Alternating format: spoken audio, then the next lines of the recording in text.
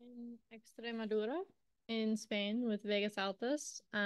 It's their orange, I think they call it orange Extremadura, something like that. But it's very orange. Honestly, it's not that far off from this color or better. Um, and this is one that I think is a really great price performing orange wine. It's 13% ABV, so not super low, not super high, right in the middle. Um, and I don't know exactly how much extraction it has. Again, sorry, the color is not great to be able to see with from this angle. But I'm gonna imagine that it has a decent amount of extraction. The grapes are two that I'm not super familiar with because they're very common in that region, but not so much elsewhere. They're Cayetana, something like that, and Pardina. Um, so you'll see it a lot in Extremadura, but I don't know exactly uh, what their typical orange wine would taste like other than this one. So, with that in mind, on the top,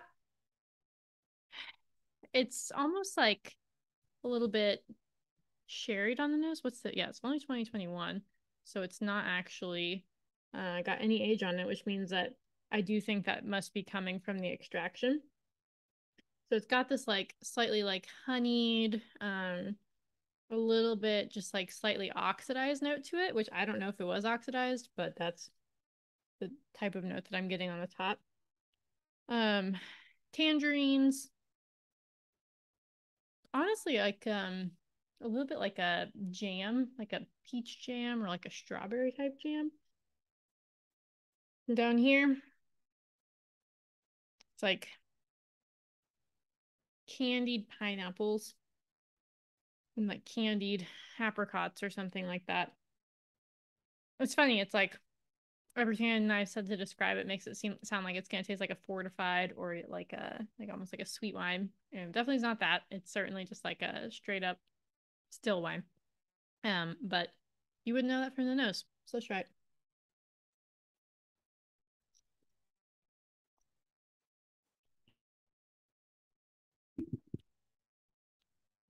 All right. So everything that we talked about is pretty much there. The slightly oxidized note is still there as well. So maybe it does just have a hint of this sort of like sherried aspect to it. But it's not like in the driver's seat. What's in the driver's seat is still these like fruits, but that have like a decent amount of tannin. Like this is an orange wine that has a good amount of tannin in it. So that makes it so that it's almost like it just changes the fruit quality completely.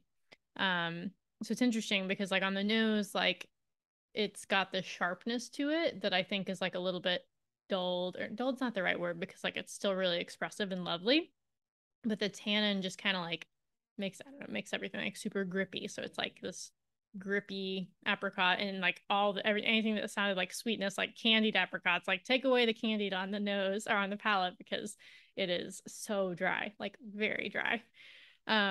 So yeah, really interesting, very cool orange wine.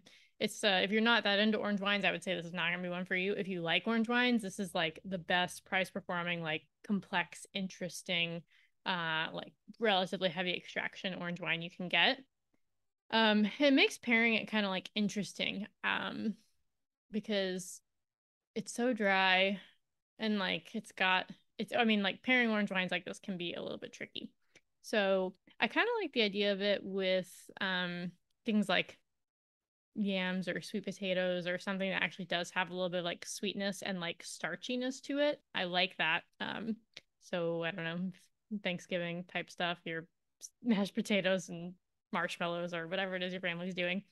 It could also be interesting with, this is a random one, but like pad thai or like mm, yeah, no spice on it though. Spice would not go with this at all. It'd have to be like not spicy pad thai or not spicy drunken noodles.